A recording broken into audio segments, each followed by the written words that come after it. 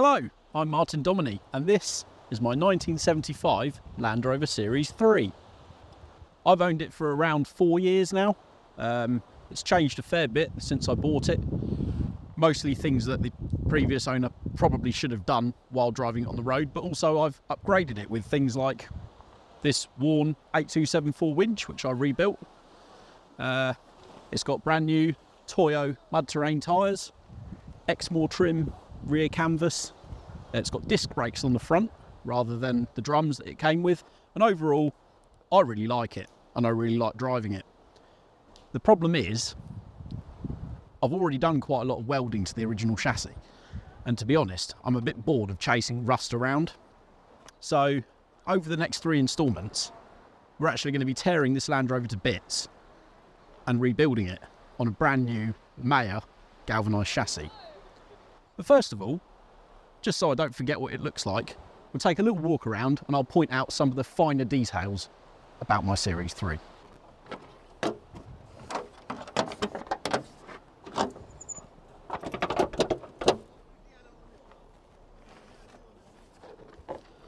So this Land Rover would have originally left Solihull with a 2.25 petrol, but some years ago that's been replaced by a 3.5 litre Rover V8, actually from a 101 forward control. It's been converted with really old school bits. Obviously back in the day Milner Phillips conversions were very popular, and that's what the majority of the parts used to convert this are. It's not without its faults, and you know, as part of this re-chassis I'll be looking to rectify some of the things that sort of get on my nerves a little bit about the Land Rover. One of those being, if you look directly at the engine bay, the engine actually sits really far over to the passenger side.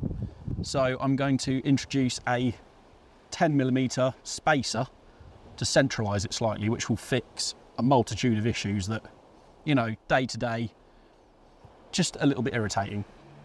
There's a few more things I'm going to do along the journey of re-chassising this. It's probably one of the best times to introduce upgrades because you've got everything in bits anyway. And we'll talk about those in a little while. So bodywork wise, the old Series 3 isn't actually that bad from the cab forward. So the bulkhead is one of the first jobs I did when I first got the Land Rover. Both footwells were rotten, so I had those replaced.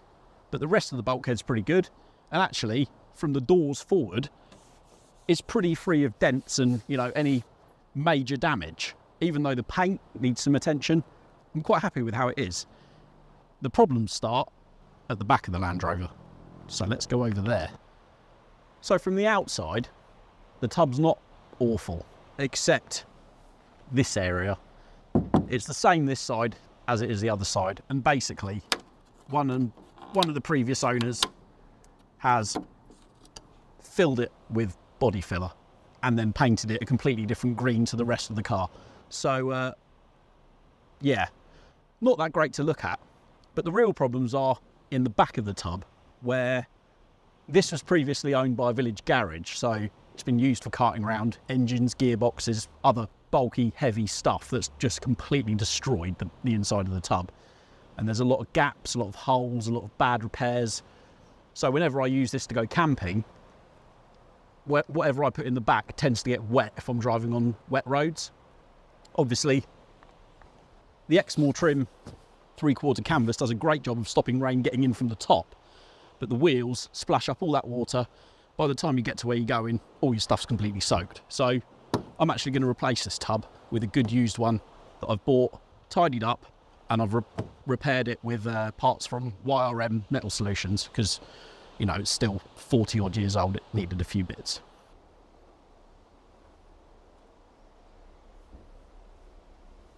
And this is exactly what I mean when I say the tub's not in very good condition. It's been so overloaded that the floor supports have pushed up through the aluminium floor. There's all sorts of patches and bits of metal, and everything's just bent, and, you know, everything leaks. I've tried patching the holes with bits of aluminium tape and chemical metal and hammering things back into shape, but where do you stop? This Series 3's actually been converted from a full-length soft top, which it would have been originally, to a truck cab. And actually, I'm not that unhappy with how it is inside.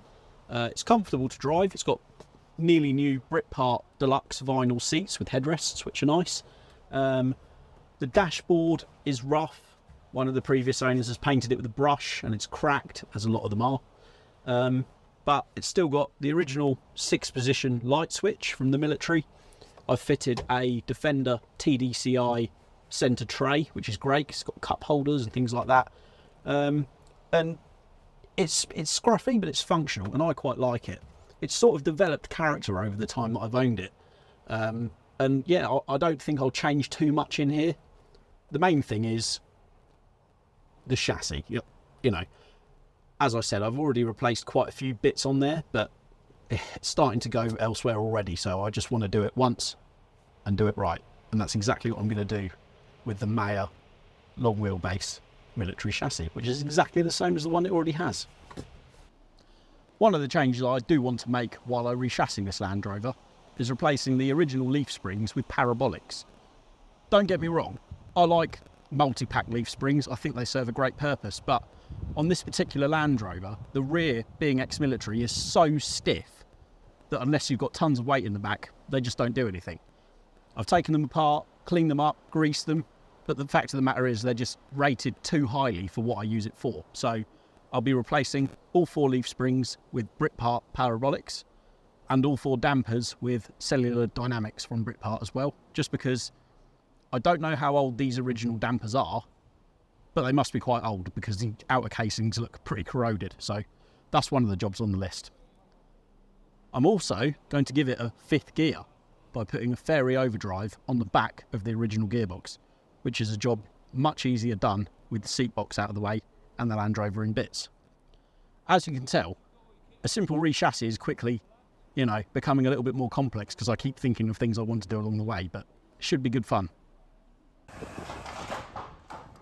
Join us next time when we start taking the Series 3 to bits to start the re-chassis job.